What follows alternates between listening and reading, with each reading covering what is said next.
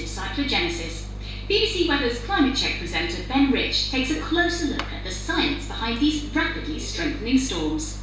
A bomb cyclone is a scary name for what is essentially just an area of low pressure that's deepened and strengthened quickly and dramatically, something meteorologists call explosive cyclogenesis.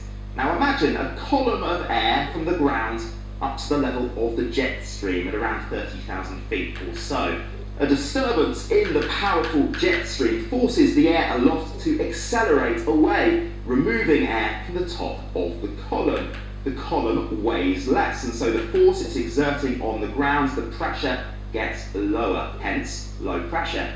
Near the ground, air rushes in to replace what's lost higher up, and the area of low pressure rotates more and more quickly. And as the process continues, the storm is able to deepen explosively. On a weather chart, you'll see more and more isobars appearing like a dartboard. And if the pressure falls by at least 24 millibars in 20...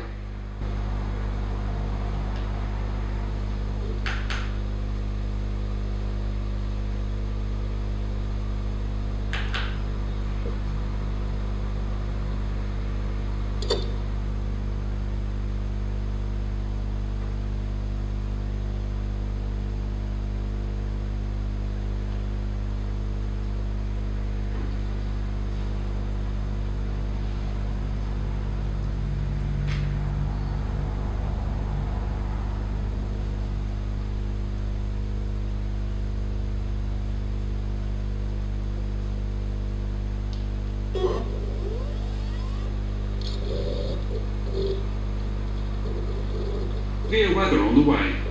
Well, from here at the National Coastwatch Institution on the Isle of Wight, I'm able to link to Will Lang, who's at the Met Office in Exeter. And Will, what is the purpose of